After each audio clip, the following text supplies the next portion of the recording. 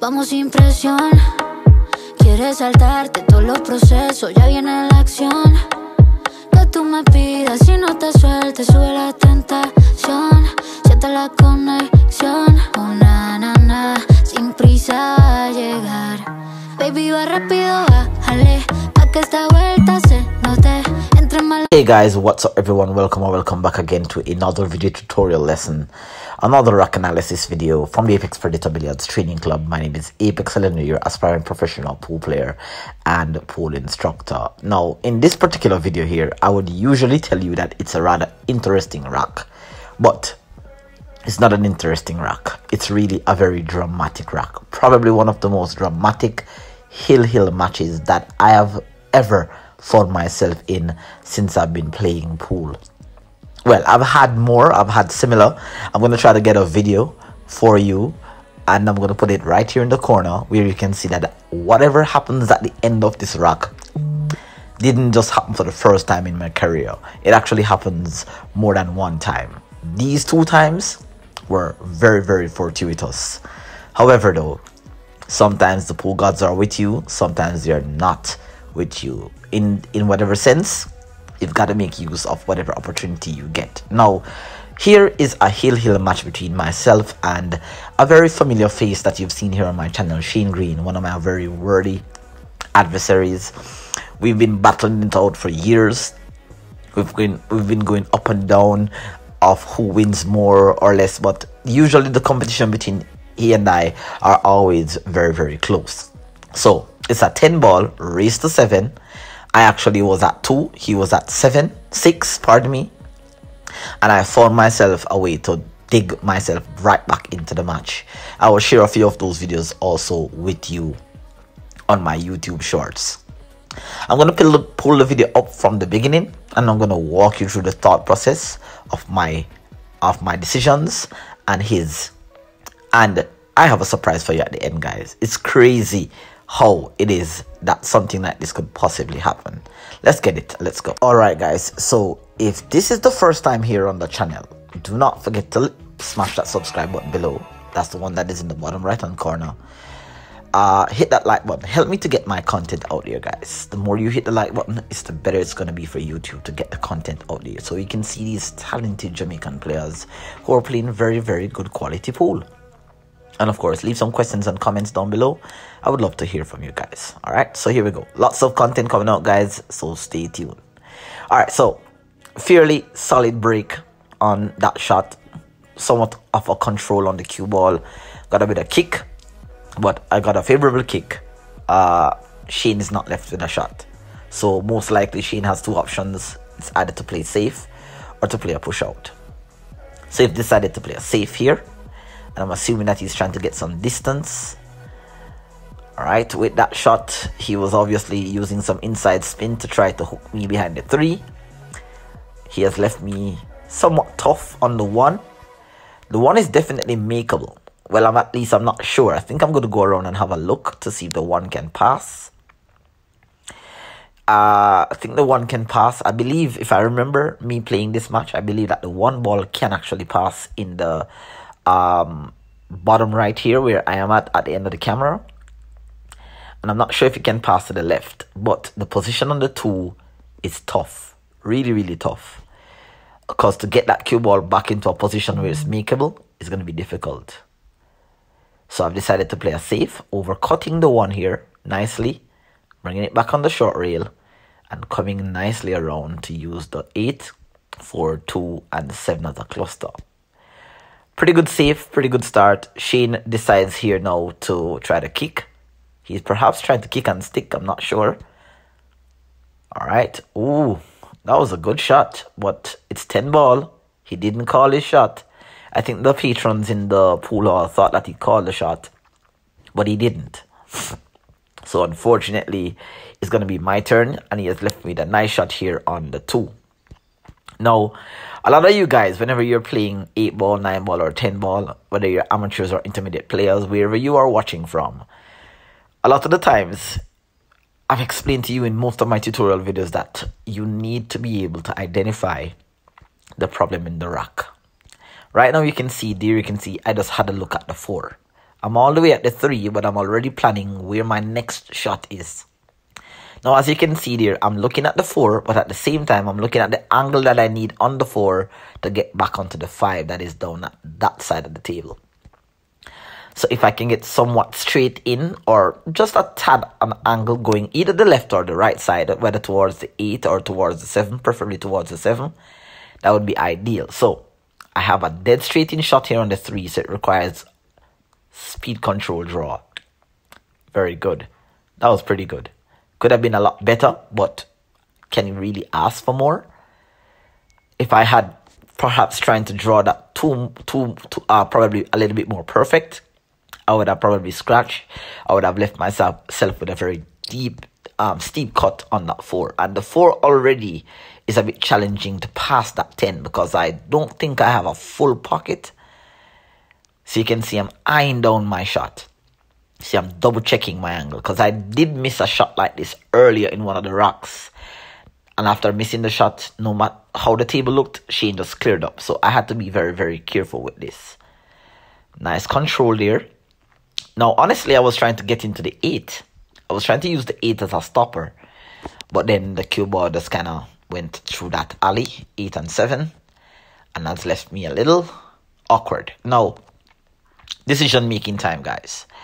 I have a cut on the 5. The 5 is definitely makeable. But do I make the shot and then hope to get onto the 6?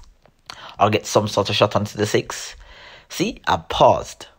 Now, I want to ensure that whoever's watching this video, I don't know what level you're at in pool, but safety play is crucial when it comes to, and you have to have very good safety play. Now, here's what I'm trying. Right, and I'm going to get a little bit of fortune here. And this happens. Whenever you try to play a good safe, sometimes fortune happens. Now, I'm trying to bank the 5 ball. 3 reels. 1, 2, 3. It came off a bit shorter than I predicted. Because I wanted to carry the 5 ball up to the short rail where the 6 is. And I wanted to leave my opponent either a tough long shot or an unmakeable putt. Or exactly what you see here, I would have loved to hook him behind the 9. The idea was to actually leave distance and leave it tough. But I got fortunate, hooked him behind the 9, and now my opponent has to either try to kick or do something of some sort. Now, I don't see Shane taking a look at the kick. I think that his only attempt here was just to make contact with the 5. He's trying to do a massé, but this table, the cloth is very... It doesn't grip spin very well on this table. You have to really put a lot and you have to really have some space between the blocking ball for you to go around it. So I'm not sure if Shane was aware of that, but he should be by now. He did miss that opportunity to kick at that 5 2 reels. That was an option. All right, ball in hand again. First luck in the game. I would say that it's luck because I did not plan to hook him behind the 9. Leaving myself with a nice angle here. Just sliding between the 8 and the 7. Or should I go around the 7? Alright, so I decided to go around the 7. There's a lot more space available. And I can allow my cue ball to run. The option there, I could have gone between the 8 and the 7. But then I would have to have very good speed control to stop where I had stopped. So I decided to go 2 rails behind the 7. Now, as you can see, I'm always walking around to look at my angles. Now, here's my first time where I'm in between decisions. Should I stop and accept the 8 into the side that's carrying me down rail? Should I stun across and try to get it down into the bottom right?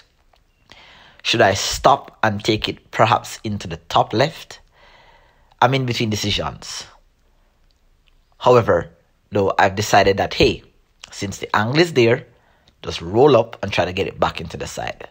Again, the table is a little fast. So I got I still get a shot similar to that I got on the 4. It's very similar. But like I said, I missed a shot like this earlier because I was playing position. Now, here's where, again, as I said, sometimes I'm not sure if this has ever happened to you guys. But it's crazy sometimes how this game will play in your favor. Now, I know exactly what to do to get the cue ball back over to where the 9 is. But I'm a little bit scared because of the shot that I missed on a previous shot in a previous rock. And I can tell you right now that the nerves have chipped in because this is a hill match. I'm coming from literally zero to try to get Shane on the hill. So I've got to try to make the shot, but I don't want to make the shot and I do not get a position. So I decided that, hey, I'm just going to go for it. Boom, miss. Get the cue ball to go over and watch this 8 ball comes around 4 rails. Absolutely. Do I say it's beautiful? Do I say it's luck? You can see my friend there, Lee Miller, just walking out of the pool hall. It's unbelievable how luck can play an important role. I had to walk to the bathroom because I cannot believe my eyes. It's absolutely crazy. I did not plan that in any way, shape, or form, guys. Craziest shot I've ever played. And like I said, you've seen it earlier in a video where I actually played a shot like this. I'm going to run that video again. I really want you to see that. I don't know. It seems as if this 4-rail bank really resonates with me because I'm telling you from now, honestly, it's crazy. I was so shocked. I had to settle myself down. Because right now, I'm on the 9. And you can see that I even left myself a bit bad. Because the adrenaline was still pumping. I was still in disbelief. The idea was just to stroke that 9 ball really cleanly, really smoothly. And just come back up straight into the line. I really didn't need to hit the rail so hard. Now I left myself a bit tough. It's the last shot. It's crazy, guys. Alright, let me know in the comments if you have ever had a situation that has ever happened to you. Alright, I'm getting down, but I'm a little nervous. I'm definitely a little nervous on this shot. Alright, so I'm going to get up back. I'm going to walk around. There Shane is at the back. He was just waiting for the ball to be deposited. But it's crazy. See, I'm asking him, are you conceding the match? Are you conceding the match? Because you're walking around, and what they would call this in America, I'm not sure if you guys... or if the players do this to you, it's called sharking.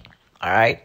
But we were having some fun. The music was a bit low, but I was definitely nervous. Right? I've been nervous a lot in my life when I've been playing big matches. Right? Especially when I'm on the hill, I tend to get a little bit nervous. But I have control. And is this a tough shot? I'm not sure. It's beyond 45 degrees. Or is it? It's about 45 degrees or so. So I kind of know where the aiming spot is. But let's see. Alright. I'm going to go ahead and cut it in. Nicely done. Alright. I hope you enjoyed that little video. I hope you enjoyed this particular match.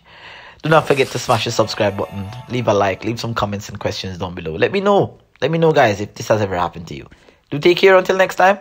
I'll see you in another tutorial. Bye-bye, guys.